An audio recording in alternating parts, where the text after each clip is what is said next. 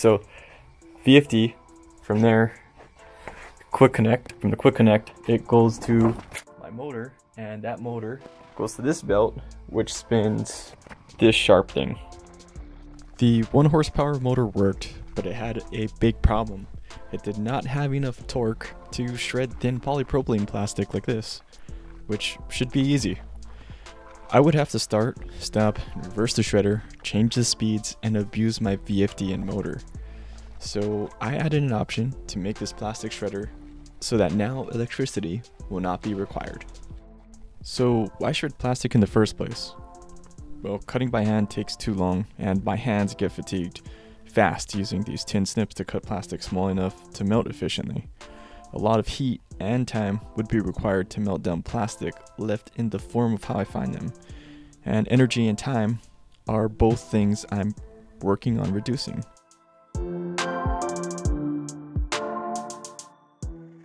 To make my shredder wireless, I decided to make a man-powered crank to turn the shredder.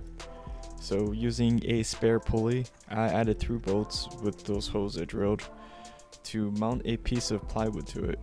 And please note, a little lesson here is I could have avoided all that wood and extra wood screws by simply adding a through bolt through the channel to the pulley. Unfortunately, I only noticed that while editing this video.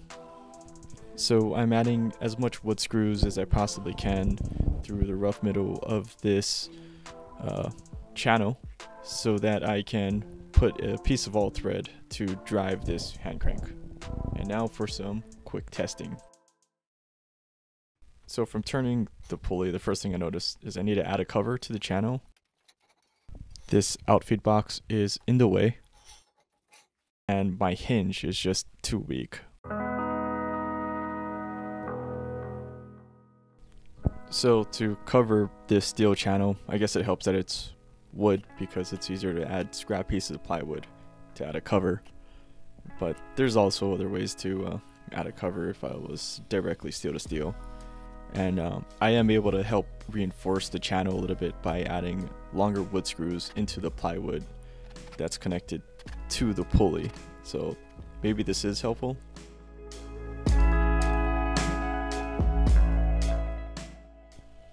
I made this quick little small outfeed box just using an old cabinet.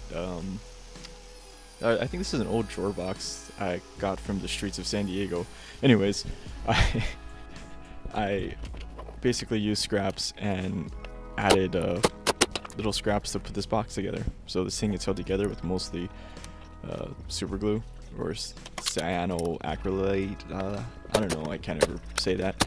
But it's held together with super glue. I think it's good enough. Let's see if it fits.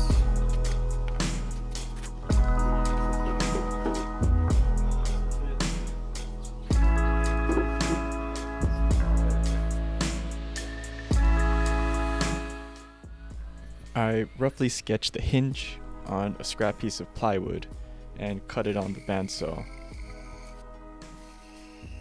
And this exterior hinge is simple to fabricate, was inspired by Katie Hudnall. I hope I'm saying that right. But she makes other inspiring things, and I like to test out these types of hinges and latches or features on these types of projects. It also allows me to add just a little bit of flair to my plastic shredder, which I hope will motivate me to want to use it.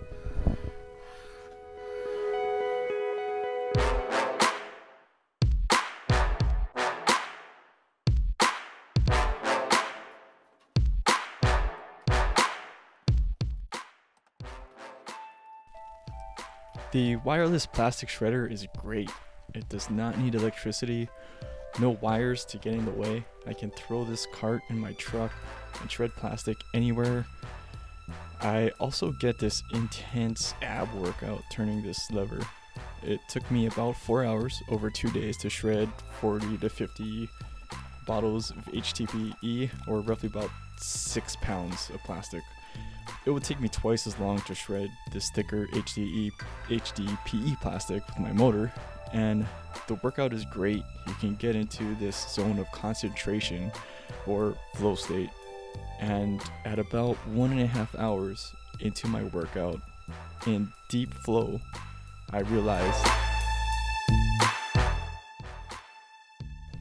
I want to buy a warm gear reducer and a different motor. Just kidding, but if I want to scale up to recycle more plastic, I'll need to upgrade my motor and get that transmission looking thing. At the current rate of production that I'm at, and with my non-existent amount of products, this is how I'll be shredding plastic until I make something that enough people want. And if you'd like to see what I've been working on, please check out my previous videos and like and subscribe, as I'll be going on an adventure of trying to make more stuff out of recycled plastic. If you have any ideas, let me know. Leave a comment, and find me on the other social medias. I'm on Twitter and Instagram.